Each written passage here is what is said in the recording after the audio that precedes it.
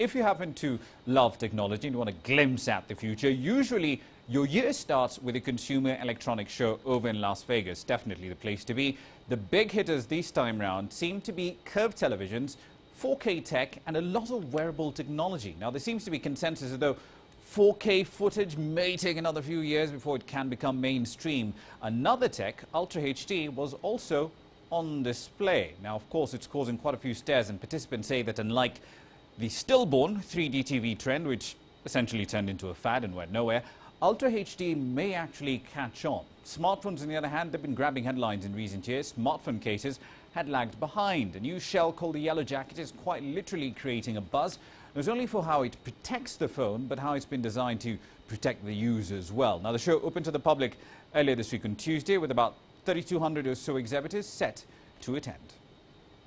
It's really amazing.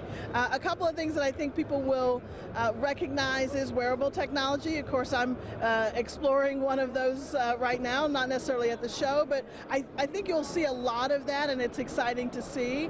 I'm also interested in all the curved devices that I'm seeing here, curved TVs, curved phones.